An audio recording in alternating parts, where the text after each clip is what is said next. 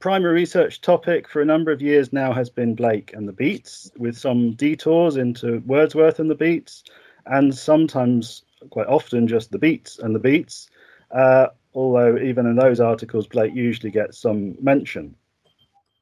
I'm currently writing my first book, as just mentioned, which brings together many different aspects of Ginsberg's relationship with Blake. But for today's talk, I'll try to cast some new light on the Blake vision, already mentioned earlier in the conference by both Linda Friedman and Camilla Oliveira. And I'll start with just a few snippets of broader context for this. So I think especially for an audience outside of North America, it's important to start by emphasizing Ginsberg's stature within 20th century American poetry, as well as his absolute centrality to the counterculture. So by the 1960s, he'd attained almost rock star levels of fame, quite remarkable for a poet. He also hung out with many rock stars, and he was particularly close friends with Bob Dylan from the early 60s right up to Ginsberg's death in 1997. That is, of course, Ginsberg in the background of the Subterranean Homesick Blues video, which was filmed, incidentally, on pretty much the exact site where Blake's final residence at Fountain Court once stood, just behind what is now the Savoy Hotel. I haven't found any evidence that Ginsberg was aware of this, but like many of us here, Ginsberg really loved going on pilgrimages to sites associated with all the Romantic poets whenever he was in the UK or Europe. So it is quite possible that he was conscious of this particular Blakean synchronicity when they were filming the video. More evidence of Ginsberg's immense popular influence is the well-known photo you see here of him wearing his Uncle Sam hat, which was actually a poster tacked up on student dorms across America. And Ginsberg's friend and biographer Barry Miles very aptly described him once as the central switchboard of the counterculture. Ginsberg's fame and sociability, combined with his experience of working in the advertising industry in the early 1950s, meant that he was perfectly placed to promote Blake within the counterculture, something he did almost obsessively. So when Dylan introduced Ginsberg to John Lennon in the Savoy Hotel around the time they shot this video, Ginsberg's very first words to Lennon were, "Have you ever read William Blake?" I also think it's not as widely appreciated as it could be just how scholarly Ginsberg's interest in Blake eventually became.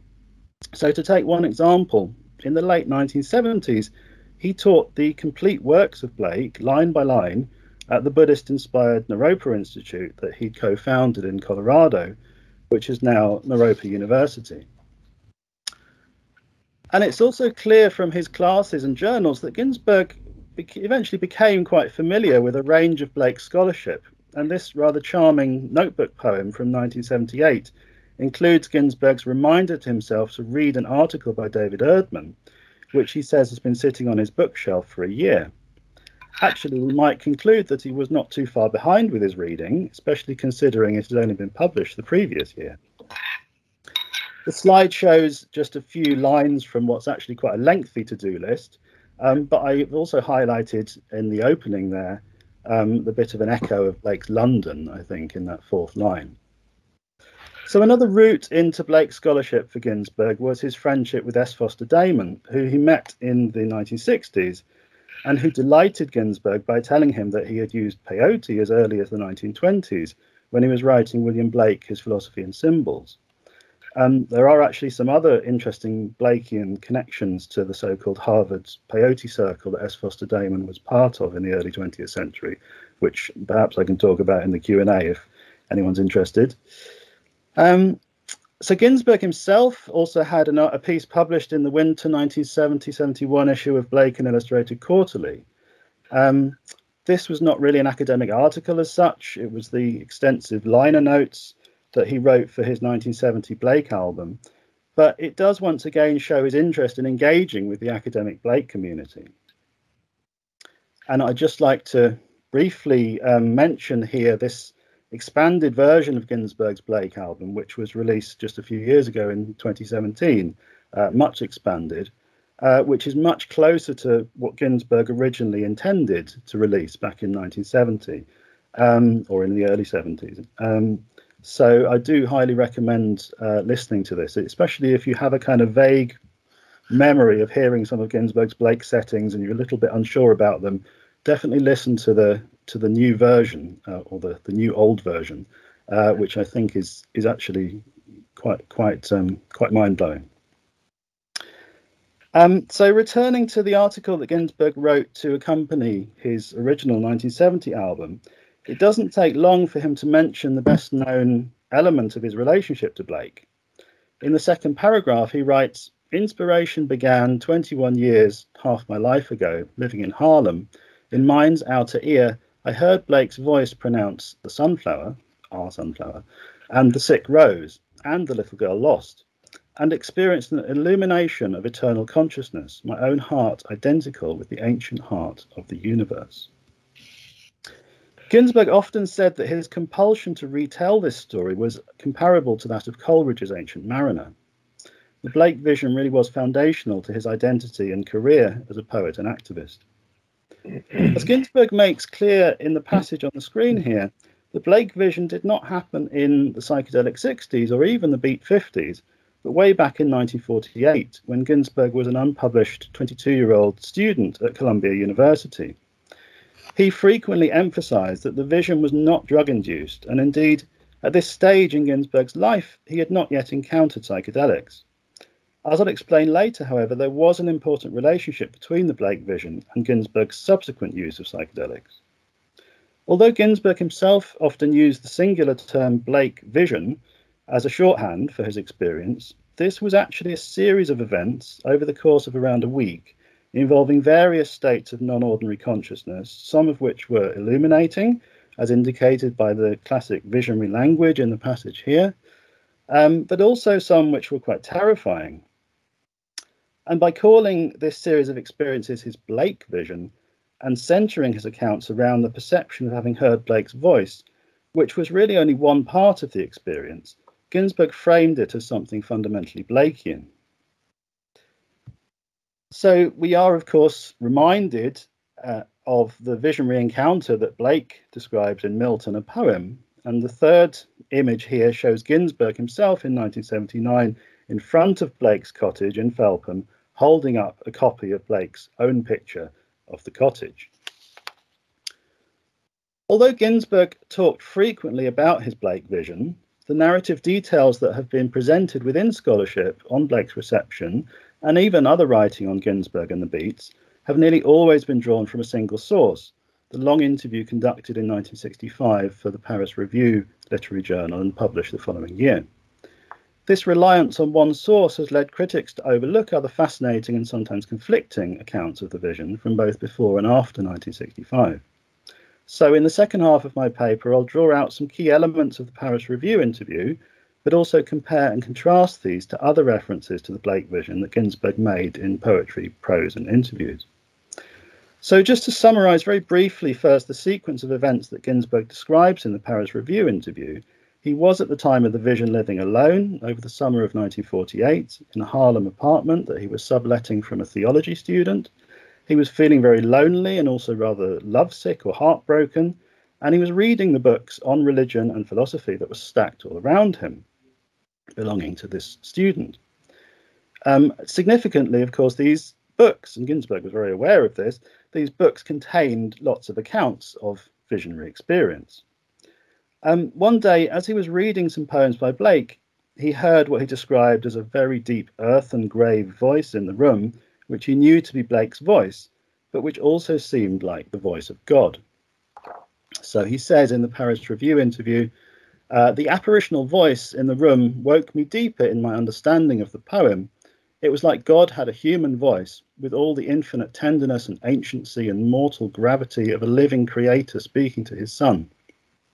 Then he quotes from Our Sunflower and says, "And simultaneous to the voice, there was also an emotion risen in my soul in response to the voice, and a sudden visual realization of the same awesome phenomena. That is to say, looking out the window, through the window at the sky, suddenly it seemed that I saw into the depths of the universe." These events continued the same day, with the voice reciting two further poems from Songs of Experience, The Sick Rose and Little Girl Lost. And over the next week or so, Ginsberg had other experiences which were more frightening. One day in the Columbia University bookshop, leafing again through Blake's poetry, he read The Human Abstract and had a profound and disturbing vision of the absurdity of life and the unhappiness of humanity, which then brought to his mind Blake's poem London, with its mind-forged manacles and marks of weakness, marks of woe. Most frightening for Ginsberg, however, were two further occasions that week when he actually attempted to deliberately conjure up the experience. Later he made the obvious comparison to Faust. The results were much more like a bad trip, characterized by quite extreme paranoia. Overall, then, these experiences range from ecstatic to terrifying, and many numinous states somewhere in between, such as he describes here in relation to the sick rose, where he talks about, I experienced the sick rose with the voice of Blake reading it as something that applied to the whole universe, like hearing the doom of the whole universe, and at the same time the inevitable beauty of doom.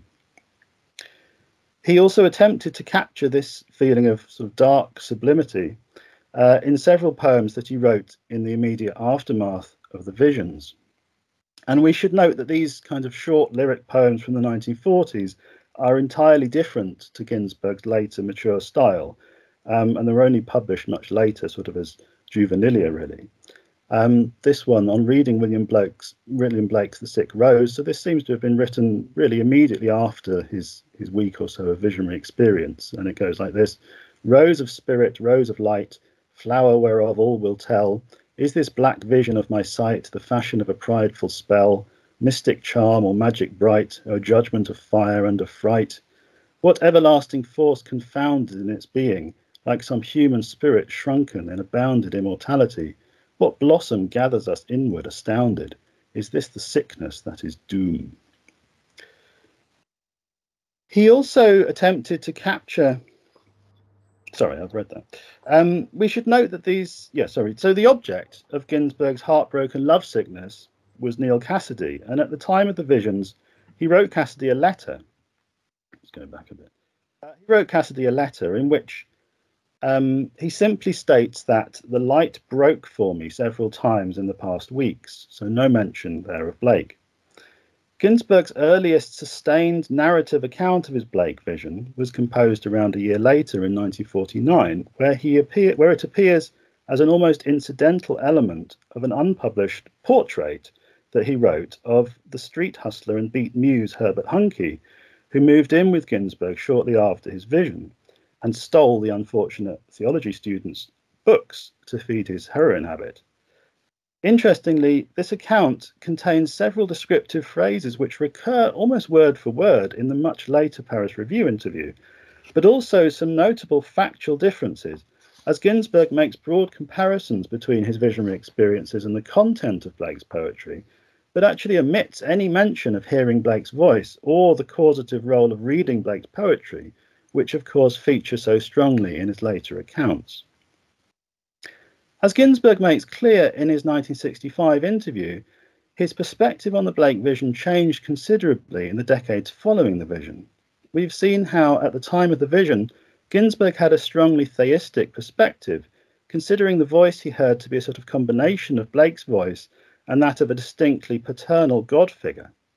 He also had a longing to capture the essence of his experience, to understand or even repeat it.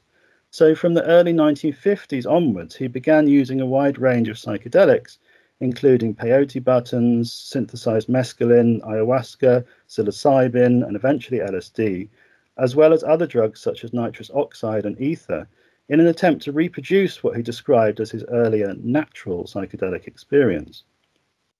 Eventually, however, partly as a result of the Hindu and Buddhist teachings that Ginsberg received during an 18-month stay in India in the early 1960s, he began to see that his attachment to the Blake vision and relentless quest to understand it through reproducing it was unhealthy and unnecessary. He therefore refers in the 1965 interview to abandoning Blake, and also seems to infer that he will stop taking psychedelics.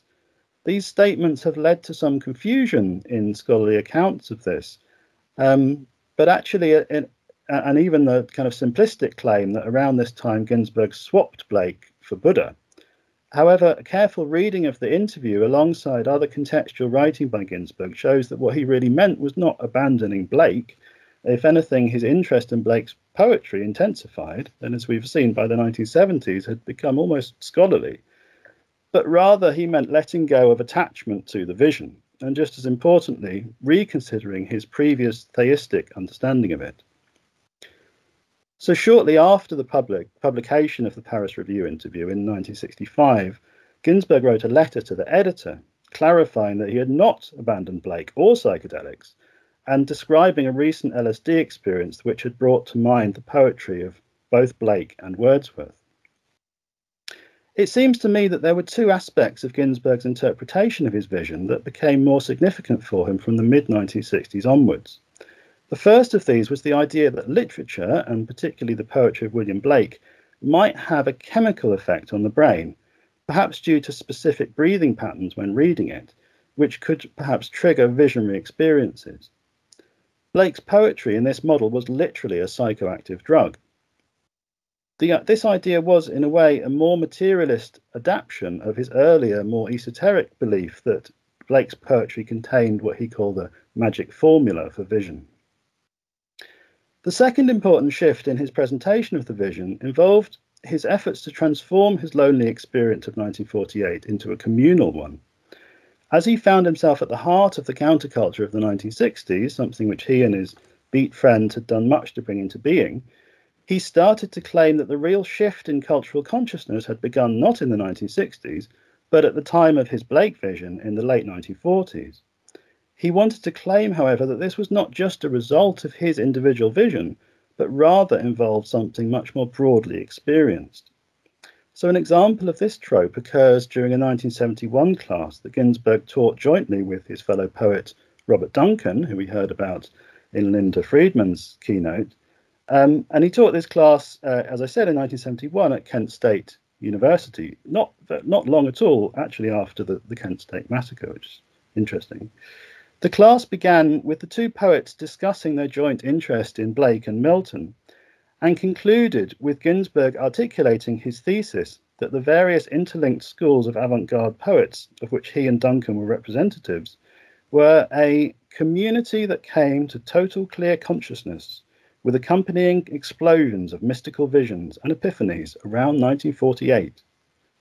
The date in itself makes it obvious that he is thinking here of his own Blake vision, but it's typical of his desire for community that he wished to turn this retrospectively into a shared event among the new American poets, and ultimately among society more broadly. And Duncan, at least on this occasion, seemed content to go along with Ginsberg's thesis.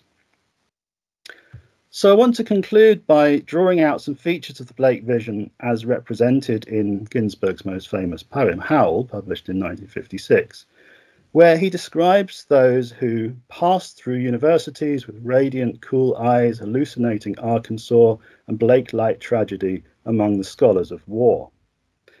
Those who are being apostrophized here are, of course, the best minds of my generation, or angel-headed hipsters, from the poem's famous opening lines. And we can see that even at this relatively early stage in his poetic career, Ginsberg wants to turn his individual visionary encounter with Blake into a communal one. It's also interesting how the highly condensed description of the event as Blake-light tragedy manages to combine classic visionary imagery of light, which is reminiscent of his letter to Cassady at the time of the vision, with the less expected word tragedy, a reference perhaps to the personal crisis he was going through in 1948, and to the heavier, darker elements of the vision. The word hallucinating is also interesting here. If we take the object of that verb to be both Arkansas and the Blake-light tragedy, then this seems to indicate a level of skepticism on the part of Ginsberg towards the reality of his vision, although this is complicated by the suggestion that America itself, represented metonymically here by the state of Arkansas, is a hallucination. The remainder of the line is, of course, a reference to the military, academic, industrial complex of the Cold War, the context within which his visions took place. And finally, this is my final slide, if we return to the quotation that I used in the title of this paper, which is from the Moloch section of Howl, He describes how they, the angel-headed hipsters, broke their backs lifting Moloch to heaven, pavements, trees, radios, tons, lifting the city to heaven which exists and is everywhere about us. Visions, omens, hallucinations, miracles, ecstasies gone down the American River. Dreams, adorations, illuminations, religions, the whole boatload of sensitive bullshit. So once again here we have an insistence on communal visionary experience, alongside a markedly Blakean reference to heaven, which exists and is everywhere about us. But we also have the visionary mode being undercut and the skeptical reference to the whole boatload of sensitive bullshit. This is a tension that persists in Ginsberg's accounts of his Blake vision, just like the tension between Ginsberg's desire to fashion himself as a lone prophetic bard and his urge to celebrate and even create communal visionary experience.